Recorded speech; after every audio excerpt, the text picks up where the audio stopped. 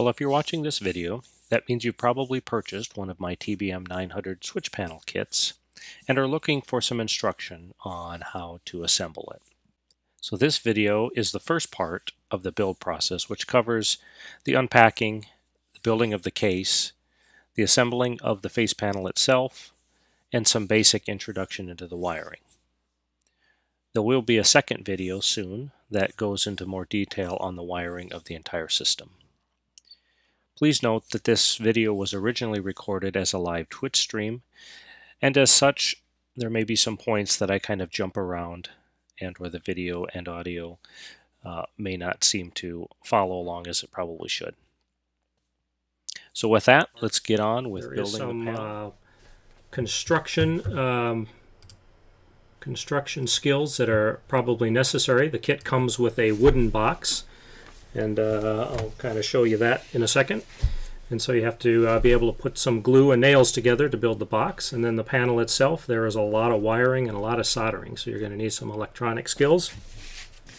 So I would recommend a nut driver that we'll see here. It's a 5/16" nut driver. This is to screw all of the switches down and tighten them up. You're going to need a Phillips head screwdriver. After doing a few of these and trying to strip wires just using a pair of cutters and my fingers to hold the wire and getting nice calluses and blisters there, I bought myself a nice pair of clippers. And if you've not seen these are the kind that you just stick the wire in there and you do that and it strips the wire for you. So we're going to try those out. A couple pair of wire cutters. If you're an old man like me, you probably want one of these guys. The old dentist headset there with the light and the magnifiers on it. That's kind of the tool kits you're going to need. You probably also need a hammer, some nails, some glue for the wooden box, and some paint to paint that. Okay, so we talked about tools. So we're going to put those off to the side for now here. And let's take a look at the kit. Okay, so yeah, so the wooden case comes in 6 parts. You've got a back. And I've pre-cut some holes there, so the little nails, if any of you guys have built IKEA stuff, I'll probably send some nails. Personally, when I build them here, I have a nail gun, an air-powered nail gun. And so what I typically do is I glue them and nail them. So we've got the back piece, we've got the bottom piece, which is actually cut at an angle because this, when it's all said and done, the panel sits back at about a 60-degree angle. And so you basically you glue them together, you line up the pieces, you glue the back on, and you nail it in there. And then you'll have the top piece that also is beveled as well, so that will get glued and nailed on the top. And then there's the 2 side pieces that just get glued and nailed on either side. So even though you do need to do some gluing and nailing, this is what a fully finished box will look like. You know, I've nailed this one together, I've sanded it down, I haven't painted it yet. The last piece that goes on is this face plate here. There's a little spacer that goes on the front, and this is simply to give the face plate a little bit more bite when you put the screws in it. My early versions of it, I just tried to put the screws right into this face of this, and there just wasn't enough bite there, so I've added this little extra piece on there. So when you're done building the case, that's kind of what it's going to look like. Now, the cases that I sell as part of the fully built kit, I actually sand them, and then I sand them, I fill in the nail holes with wood putty, and then I paint them. I found myself a nice silver metallic paint at Home Depot that makes these things look almost like they're metal instead. So that's what you'll end up with. You can choose to either do that ahead of time or you can choose to do that after the fact, but you will need you probably will want the case in order to mount the panel when it's all said and done. At some point I may have an upgrade option to do this in metal instead of wood. Let's take a look at the face plate. So this is what the face plate looks like. Get a little bit closer here for you guys. It's actually a white piece of plexiglass that has been painted it's actually got 4 coats of paint on it in 2 different colors. The end result is a very nice looking face plate that the white colors stand out pretty nicely, and it's nice and crisp and clear, easy to read. If I I don't know if this thing will focus if I go right up here. I went through and I built the complete upper panel. I put all the icing switches in. I put the 3 ECS switches in. I put the master caution and master warning switch in. I've got a potentiometer here for panel dimming, which actually dims the panel.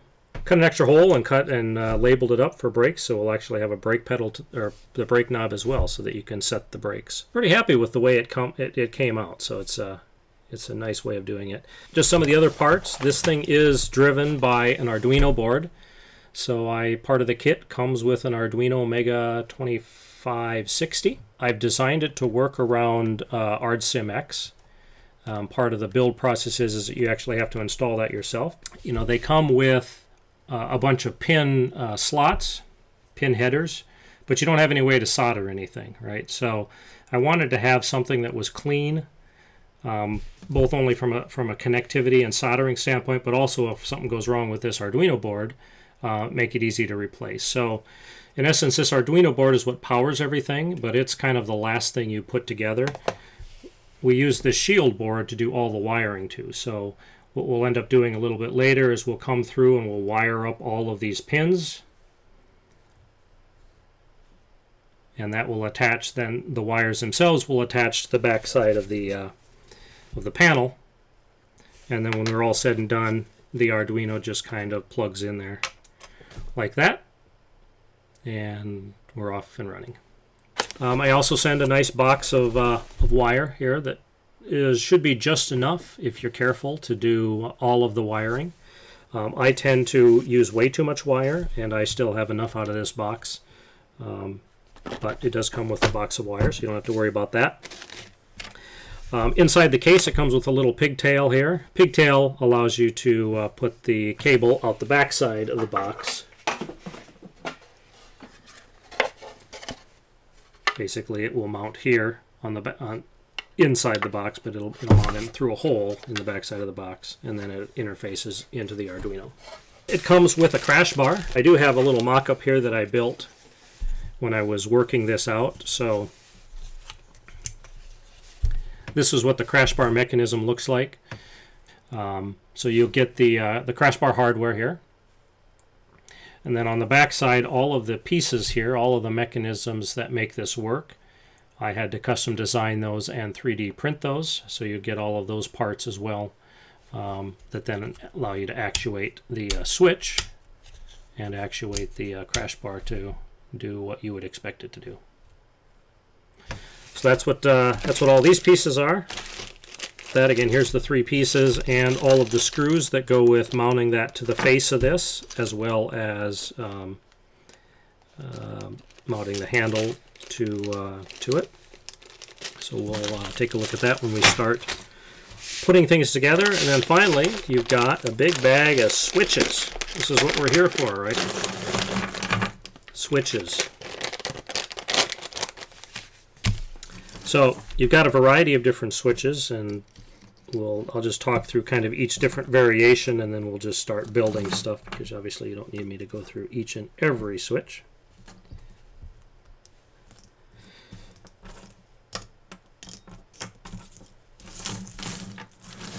Okay. So you've got these 2 switches come with the package. They do light up, and they're for the master warning and master caution, as you might guess if you fly the TBM. So those will be part of the kit. There'll be 2 potentiometers here. That one is to control the interior lighting of the cabin on the TBM. The other one will be used for the brake. When you push the pedals and set the brake or release the brake, that will handle that. We've got a number of these little push button switches here. They're just momentary push button switches. Those get used for the generator main and standby resets, as well as the fuel shift button, which I don't think I've ever used when flying the airplane, but it's there. You're going to have some toggles. You've got some small toggles that control all the lights and the fuel selector. You've got a bigger one that actually controls the ELT. And then the last 3, there's 3 variations of these mini switches. You've got the switch that is a 3-way momentary switch. So this is used for the starter. And it's just a momentary, you push it up, when you let go, it springs back. There's one of those. There are, I think, 5 of these. These are the same type of switch, but they're not momentary. They just they stay where you put them. So those get used for things like the landing lights, the ignition, fuel pressure, AP trims. And then finally, you've got a number of these little on-off switches. There's 10 of those in the kit, and those get used for the on and off switches, like all of the icing panel, most of the ECS panel, and this is what actually drives the backside of the crash bar as well. It also comes with the USB cable that goes from the outside of the box to your computer. When you buy the kit, the only really thing that you probably need outside of the kit is, again, some glue to glue the box together and some nails of some sort, whether that's a nail gun or manual nails, and some paint to paint the case.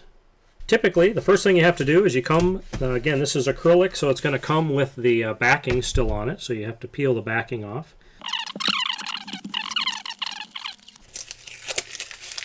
All right, so we get that off. Next thing is switches, right? So it's just a matter of putting the switches in. The 2 switches that are 3-way switches, it doesn't really matter which you put them in because they're both do the same thing up and down. But the ECS switches, which I'm going to start with, there is a direction that you want to put them, because obviously when it's in the panel you want the down position to be off. So there is a way to do that. And the way to do that is the 2 pins need to be on the bottom side of the panel. So if I try to get up here a little bit closer, I don't know if that camera is going to focus or not. You see that there are 2 pins that are on one side of the switch. Those go in the down position. Okay. Maybe that's better in the little window. But yeah, this switch has two little leads on the back. So when we put those in the panel, you'll also notice the switches will come with some extra stuff. I took off the outer nut and the 2 washers. I don't use the washers, and I leave the inner nut on, which gives it just a little bit of recess. It recesses the switch. So, you know, as you might expect, it's pretty simple. You slide it through the hole, again with the pin side to the bottom, and then you just screw it on. This is where the nut driver comes in handy, because you can hand tighten it, and then you've got your 5/16 nut driver. It just slides right over top, and you can tighten it down. I will warn you about, again, because it is acrylic, you do want to be a little bit careful, because it can crack and it can break. So you got to be just a little bit careful you're not tightening stuff down too much, and you don't drop it and you don't bend it, because it will break in half.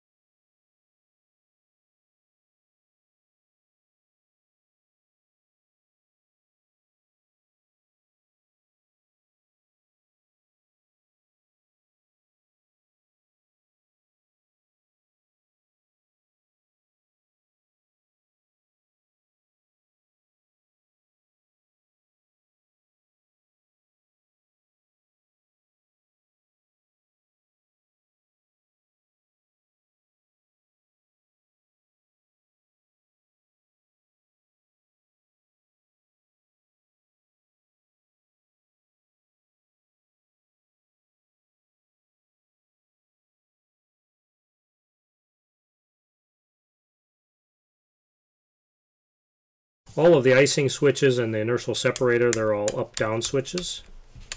So that's what we put there. And then it's just, you know, it's a pretty simple thing to realize that if I have a 3-way off taxi landing, that I need to put one of those 3-way switches in there, along with the ignition auto off and on, the auxiliary pressure here off, on, and auto, and then I'll put one in for the AP trims. And then, of course, when you get to the starter, abort on and off, you got to put the momentary one in there. So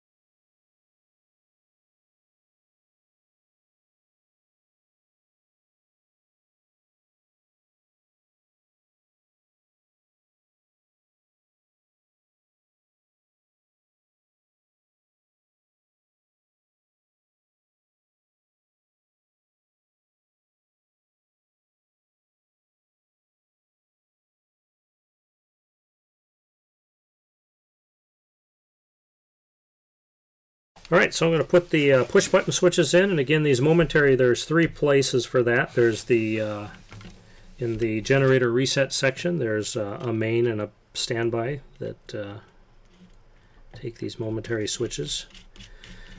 These have only 2 pins. It doesn't really matter the orientation. I typically like to do them horizontal on this one because it makes it easier to get in there with the wire later on. This one you have to use a little bit different nut driver or a pair of pliers to tighten it down.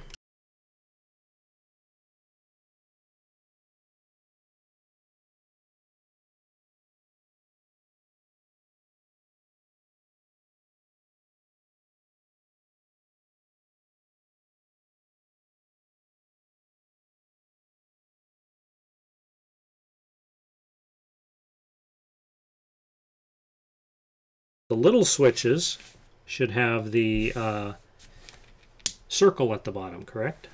So you want to put those in, snap them in, and again, if you're unsure, you can always get the ohm meter out and find out when it's in a certain position. It's in the off position. You'll notice that this one as well has got a little bit of a cheat on it again because the two terminals, spade terminals, are on the bottom of the switch, so that's the off side.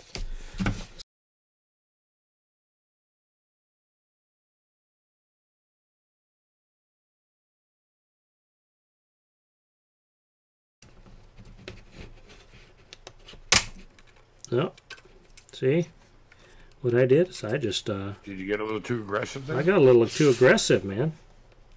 Well, that's unfortunate. Never had a break in that position before. All right, well, that's what happens when you get a little too aggressive.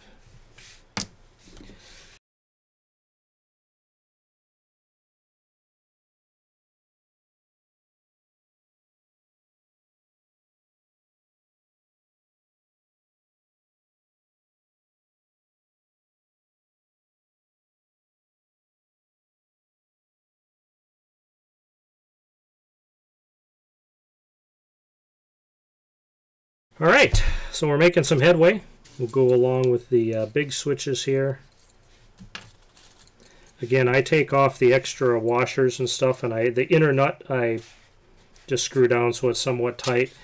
These go in the 2 big holes, as you might expect. It doesn't really matter the orientation. I typically try to make sure that they're both oriented in the same direction.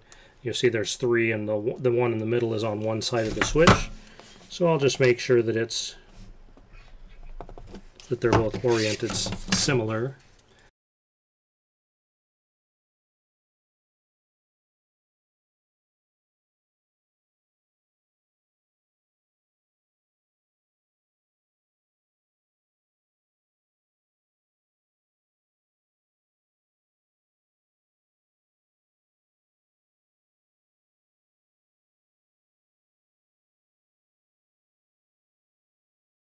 So then we have left the 2 potentiometers.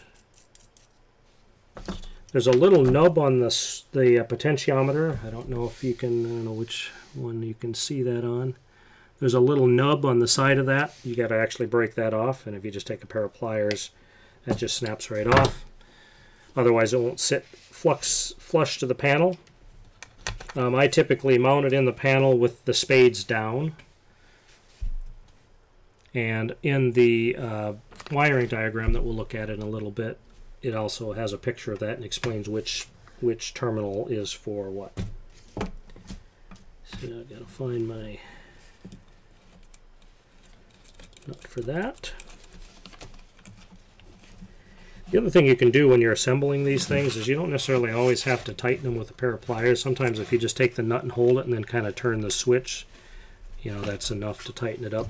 I'd like to put just a little bit of a turn on it. But again, you don't want to get too aggressive on it. Put your knob on there so you've got that going.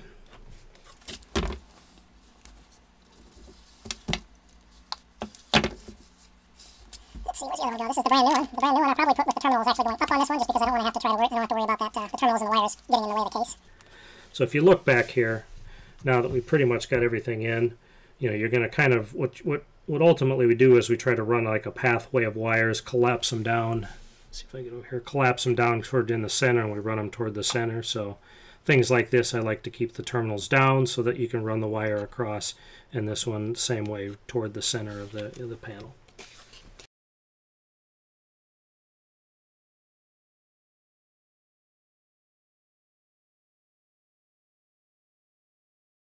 Yeah, we're getting there. We'll put the master warning and cautions in. Again, it doesn't really matter the orientation. I would just keep them the same so that you're not trying to figure out the pin mappings for this. And I need to do that as well. Pin mapping for master caution warning. Okay.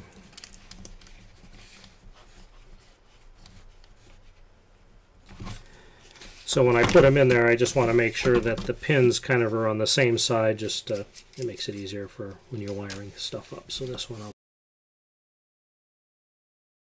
and then on the front side, you just want to make sure that when you tighten them down, there is a little bit of play in these switches, which is probably why those snapped it in the first place. I probably need a little bit more play in those square switches, but you just want to make sure that they're aligned so that they're, you know, straight across.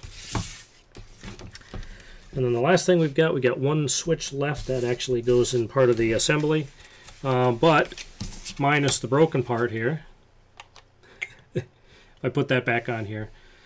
And that's pretty much what the front side of your panel will look like once you get all of the switches in place. Okay, so let's work on the crash bar for a minute or two. Get that going. So you see you'll end up with a nice little pile of washers and stuff that you can, you know, those are free of charge. You can use those for what you'd like to in the in your own time. This is really two parts, right? Or four parts, sorry. You've got the handle here, and that just goes through the hole in the front. And the best way to do that is to make sure that these switches are all the way down. The source and the generator switches are all the way down, and then I just put the crash bar through the two holes and just kind of lay it on top of the switches. It's meant to sit horizontal when the switches are down. And then if you set it on the table, it'll kind of keep it from getting away, although you'll probably have to try to hold it a little bit. The three 3D printed pieces, one of them, this piece here, this holds the switch, and this is what allows you to actuate the toggle bar. Okay, so this little piece here, this plastic piece, it's got, if you look at it, it's got kind of an angle to it. So it's straight across here where the mounting nubs are, and then it kind of jogs back. The back side of that is where the switch goes into. So this one you want to take the nut off because it needs to be able to stick through the piece of plastic.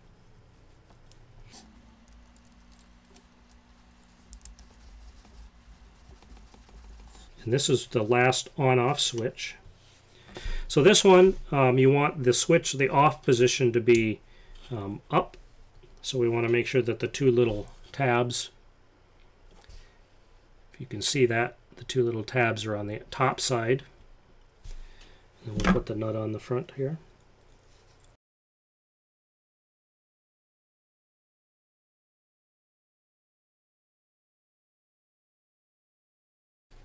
Okay, so that's how that kind of looks like. And then that can actually go, it goes on this side here, it goes on when you're looking at the panel, there's only one place that's got the holes that fit, so that goes over there, and it actually fits very close to the switch that's there for the starter. There are 4 black screws, 2 for each one of these brackets that just come through the front.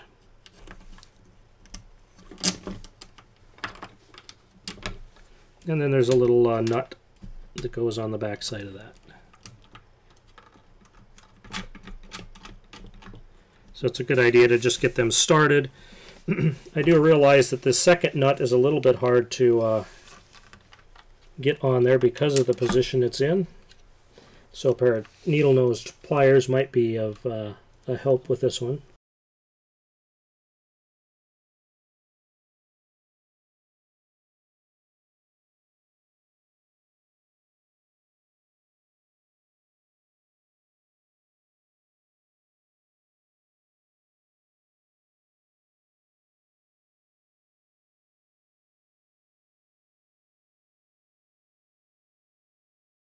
So once you get that nut on there, I just, again, you can just tighten it down. It doesn't have to be particularly tight. You don't want to break that plastic, but just use your screwdriver and tighten that down.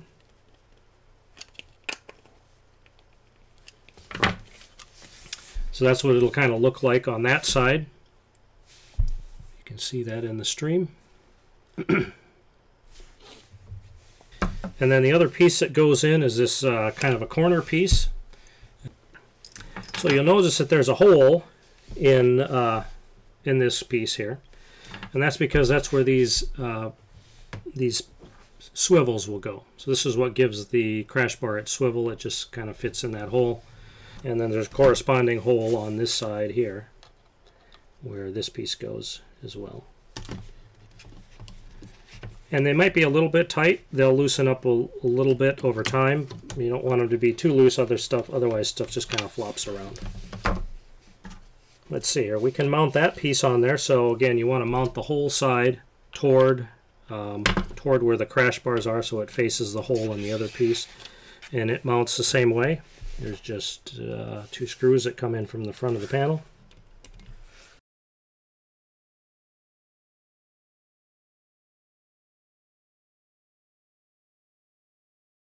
Okay, so we've got those 2 pieces in there, and then we'll put our crash bar back through the hole, and then the last part is just to put the swivel in each side. Swivel that down, and there's 2 different size screws. There's a short screw and a longer machine screw. There's 2 different sizes here. The short screw goes in the triangle side.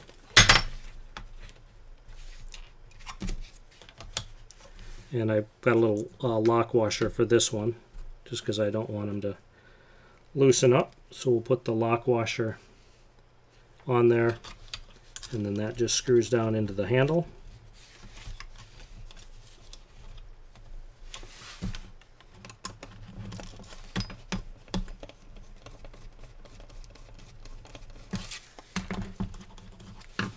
Tighten it quite yet. And then on the other side, on this side, you've got this extra, this arm, and this arm is what actuates the switch itself. And so what we do is we take the longer machine screw with the washer, the lock washer on it. That goes through the top of this here. And then that whole assembly sits on top of the metal part, so when you're done it looks something like this. You can see that on the stream. Try over here too. It'll look something like that with the metal part on the bottom, the plastic part on the top, and then the screw goes through both of those. And then when you assemble this, you have to, again, you have to slide the pin in the hole. So the pin goes in the hole here. And then there's a hole in the arm that switch has to go through. The switch arm has to go through. So you kind of slide those on there until they're in there, and then screw on the second arm of the crash bar.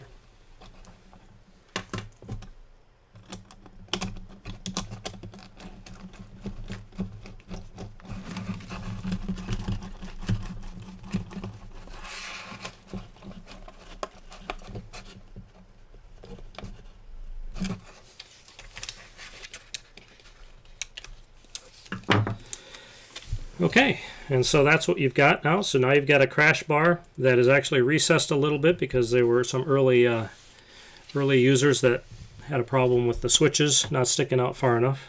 But you've got the crash bar, so when you rotate that crash bar up, it actuates this switch back here, which is going to turn on the battery for the airplane.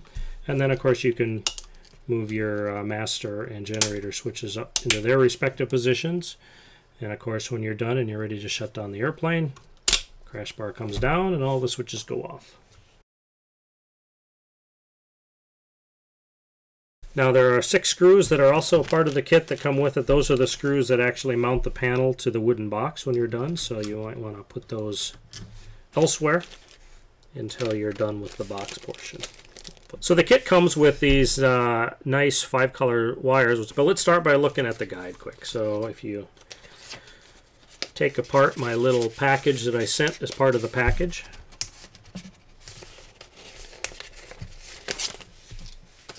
You can throw the business card away because you surely won't need to call me afterwards. So the meat of the project is right here. This kit with all of the switches wired uses 48, 49, 50, 51, 52, 53, minus a few. It uses about 48 of the Arduino pins. So it's pretty important that you get all of the switches mapped to the right pins, because if you don't, then the config file that I send as part of the kit won't map properly. Now, if you do that, it's not the end of the world. I'd be happy to work with you on trying to figure out what the right pinouts are. It's just kind of a pain. So what I've included here is this handy-dandy little guide that shows every pin on the Arduino board, what switch and position that it maps to, along with the description of that switch. And then I use a nice wiring color guide that alternates the same colors over and over and over because it's just easier to get into a pattern. Now the pin numbers on the shield, if you look at the back side of the shield, and we'll try this camera over here because it looks to be doing a better job. I don't know if I get up there if you guys can see that or not. But there are numbers on the back side of the shield. We'll try it up here as well.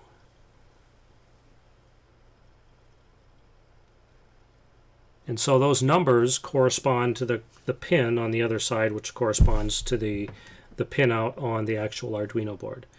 So the process of wiring this board, and maybe I'll start on that, is quite literally taking a piece of the right wire. And so we'll talk about that. The first one is pin D2. We're going to use a red wire, and when it gets to wiring the switches, that's going to go in the down position. It's going to power the down position of switch 1, which happens to be the landing lights. So when we did that, we would just take a piece of red wire. We would find what's 2. It's not labeled D2, but it's just 2 here. And we would stick the wire through there and solder it up. So you only get to do that 48 times, 50 times, maybe 52 times. You know. So that'll take a little bit of time to build this. And the way I typically do it is I build this shield first. I get all of the wires on the shield, and so when you're done, you'll end up with a shield with a bundle of wires coming out of it. And then I actually take the time to kind of figure out and remember which wires are going where. So this shield will sit on the back side of the panel, something like this, when it's all said and done. It's not mounted, it's really just kind of held in place by the wires. But you'll see half of the wires want to go this way. We want them to go to the left. Half the wires will go this way, and the other half will go that way. So I'll take the time to try to groom those. It'll actually sit like this. Take the time to kind of groom those wires so that they come out this side and they come out this side. And probably what I'll do is when I build one of these, I'll take some additional pictures that kind of show that. But I like to have a nice little bundle of wires coming out in each direction. Tidy them up with some zip ties and stuff like that.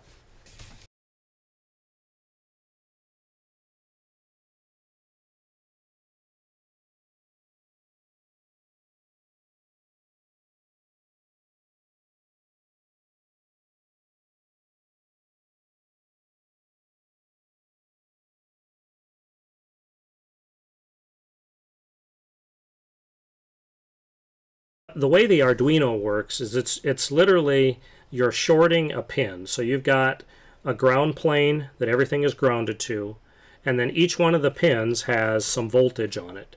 And when you short that voltage to ground, the Arduino interprets that as that switch or that pin has closed, right? So when you translate that to a switch, what that means, and we'll use the icing panel as an example, all of the icing panels are on and off, right? So when they're off, these pins are open, meaning they're not touching, they're not closed, they're open. And so when we flip the switch, what happens is those pins close, and now what you've got is one pin is the ground side, the other side goes to the actual pin on the Arduino. When you flip the switch, it closes that circuit and tells the Arduino board that that pin has been flipped, or that switch has been flipped, and then the software in the Arduino then translates that into a command over to the simulator that tells the simulator that that switch has been switched. And then the command, the mapping file that's part of the ArdSimX plugin then maps that action into something happening in the airplane. So again, if you want to take this all the way through, all of these switches are common ground. When you flip the switch, in this case this first one, when you flip it up, that closes that circuit to the second pin and causes the Arduino to say, oh, pin number, whatever that is, 48 has just closed.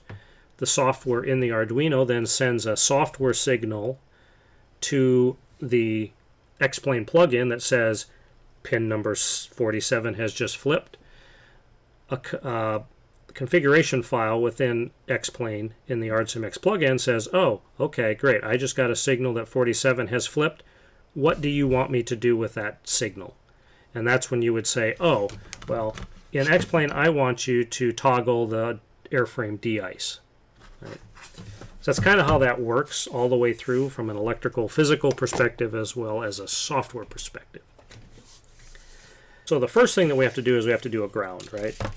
All of the switches, you're going to take one of the pins and you're going to bond them all together on the same ground wire.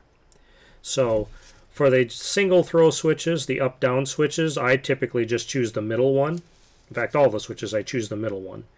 And I just run a wire that starts here and literally weaves its way through all of the middle terminals on that switch, and then I'll jump up here and I'll do the same up here. I'm just kind of weaving it through, right? And then I'll do the same over here, and ultimately they all have to come together. So the place that I like to make them come together is on one of these large switches because it actually has screw terminals, so it's just a lot easier to deal with multiple wires coming in there.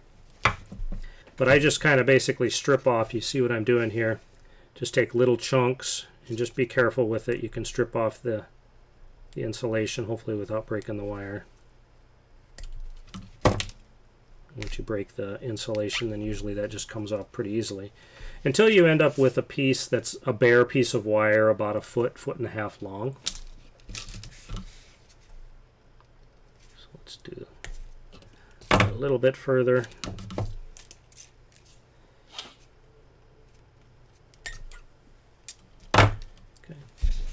So you end up with a piece of bare wire that you guys can probably barely see, if at all, in the camera. And then that's what I use to then, I'll start at one side, and again, you just weave it through, in this case, the middle terminal.